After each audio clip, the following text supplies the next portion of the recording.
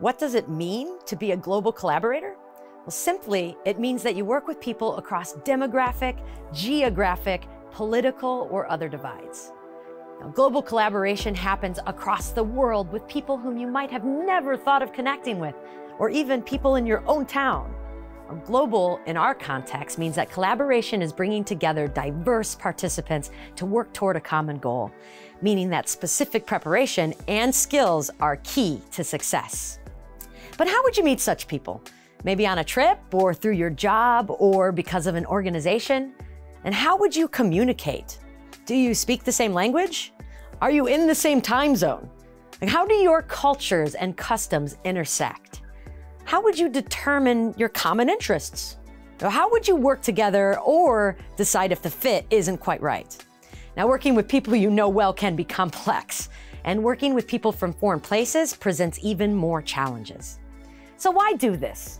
Well, interactions with people in contexts unlike your own build empathy and understanding. They can become platforms for traveling the world and scaling the impacts of your work. Being a global collaborator gives young people new perspectives on how cultures and practices differ across the world, and asks them to understand and celebrate difference instead of stigmatizing or judging it.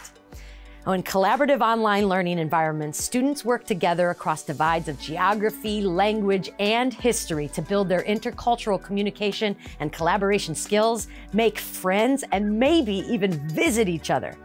However, the most impactful learning experiences might be reflecting of one's own culture and beliefs.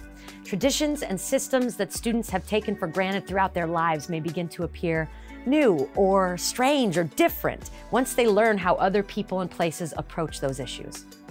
Now, global collaboration is hard, but when implemented well with a full understanding of the challenges and plans to address them, it can have incredibly positive impacts and outcomes for the participants.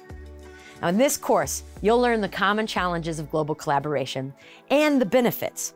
You'll reflect on your own circumstances and explore the next steps.